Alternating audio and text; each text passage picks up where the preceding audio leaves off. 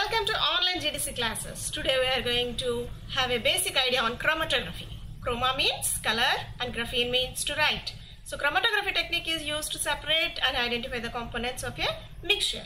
So the basic idea of this chromatographic process is that distinct compounds have different properties of adsorption, solubility, affinity, different ion exchange. So stationary phase and mobile phase, both are going to be very important. On these we are going to separate these mixture of components. So mobile phase means a solvent that flows through the supporting medium. Stationary phase means a layer or kind coating on the supporting medium, and supporting medium means a solid interface. Okay, so basic terms used in this chromatography technique are adsorption, interaction of the solute molecules with the surface of the stationary phase, whereas the eluent is nothing but the mobile phase, and elution is the motion of the mobile phase through the stationary phase. So elution time is the time taken for the compounds to separate on these columns. So these are two terms we are going to use for the normal phase and reverse phase. Normal phase means unmodified stationary phase where polar solutes interact strongly and run slowly, whereas reverse phase means polar solutes run fast. That is in the reverse order. Resolution means the degree of separation of these different solutes. So it can be increased by using a longer stationary phase, and thereby we can increase the RF value, that is retention factor, distance traveled by the solute divided by the distance traveled by the solvent. Okay. Coming to the classification of this chromatography on the basis of interaction of the solute to the stationary phase, as well as on the basis of chromatographic column and on the basis of physical state of the mobile phase, they have divided in different categories of the classification like adsorption, partition, ion exchange, molecular exclusion, and the gas chromatography, HPLC, liquid chromatography. Okay, coming to the adsorption chromatography, if you see the principle on this, utilizes a mobile liquid or gaseous phase that is adsorbed onto the surface of a stationary solid phase. Stationary phase here means adsorbent filled into a tube, and mobile phase various solvents we are going to use so that they are going to directly bind to the surface of this supporting medium. Okay, so partition chromatography means it is the stationary phase as well as mobile phase, both are going to be either liquid or gas. Okay, that means the partition is going to take place between the liquid or gas stationary phase, and the mobile phase is also a liquid. So solute equilibrates between this mobile phase and stationary liquid phase. Coming to this ion exchange chromatography, if you see the resins, okay, so positively charged proteins are going to bind to the negatively charged beads, and thereby the resins, whatever we are going to use those as stationary phases, here used to covalently attach anions or cations onto it. So the solute ions of this opposite charge in this molecule liquid phase are attracted to the resin by electrostatic force.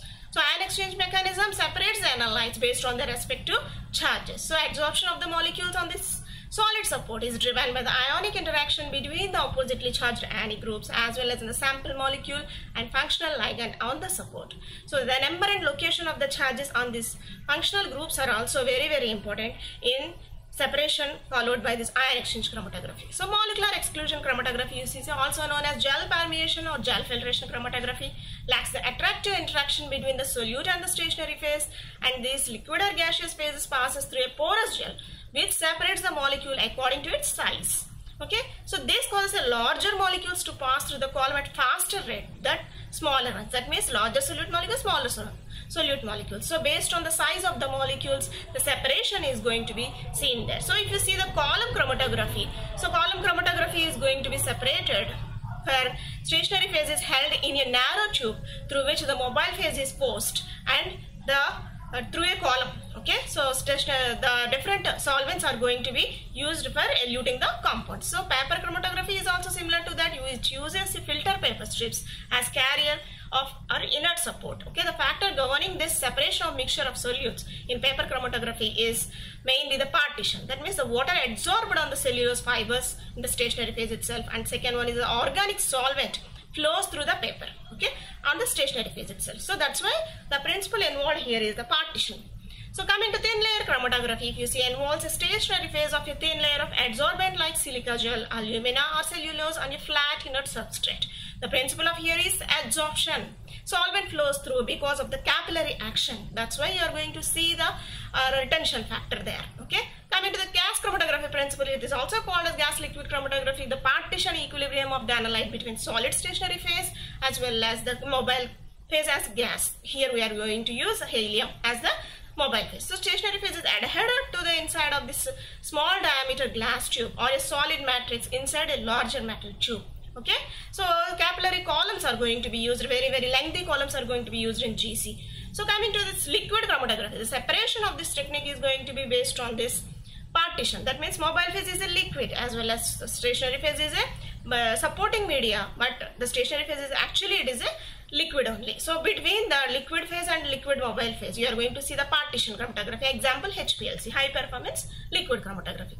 Supercritical chromatography is nothing but here the mobile phase is a fluid. Okay, super fluid chromatography is also we are going to call it as. And finally, the affinity chromatography, if you see, based on selective non-covalent interaction between an analyte and specific molecules, you are going to see the separation here. Molecular recognition groups like affinity ligands, which are covalently attached to agarose or cellulose beads, we are going to see, and affinity ligands binds to the analyte selectively and reversibly.